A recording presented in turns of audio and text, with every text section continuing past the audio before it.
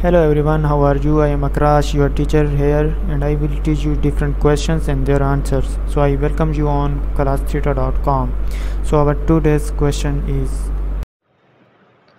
What did William Lloyd Garrison think was essential to do in order to truly liberate slaves? Resort to violence, outlaw slavery, change hearts and minds, punish slave owners. The answer to the question is William Lloyd Garrison, a prominent abolitionist, believed that to truly liberate slaves it was essential to change hearts and minds.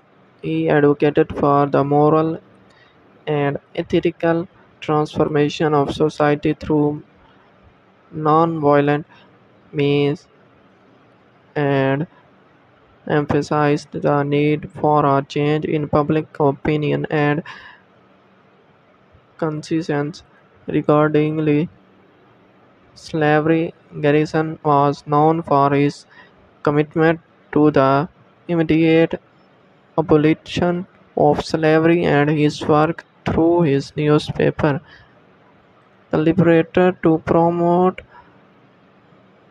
abolitionist ideals and moral session. This is the crux of liberation. If you are just understanding your comment, I will be answering you as I soon as I can. Thank you very much for watching the video. Please don't forget to subscribe, like, and share our channel.